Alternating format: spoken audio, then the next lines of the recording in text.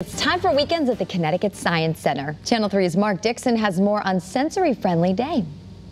Hey guys, we've reached the end of the week, of course, because it's a Friday. We're here with Sean at the Connecticut Science Center, and the Science Center can often be very bright and also very loud. We're actually in the sight and sound experience, but this weekend, specifically Sunday, you have a special event happening. We do. So we're bringing back Sensory Friendly Day, and we do these several times throughout the year. And on Sensory Friendly Day, we turn down the volume, dim the lights a bit, and just make it a little more accessible for those with sensory needs. All right, and also new this year, you've got some new signage. Yeah, so based on some of our visitor feedback, we have some new signage. So the entrance to every gallery is going to have one of these signs, and it kind of gives you a glimpse into what is inside that gallery before I walk in there with my child. All right, and in addition to all of that, you have a couple of other things ongoing, specifically on Sunday. We do, lots of activities. The art truck's going to be here. They're doing texture crafts, which will be really fun. We have Bay Path College students coming, and they're going to be showing you how to make sensory bins.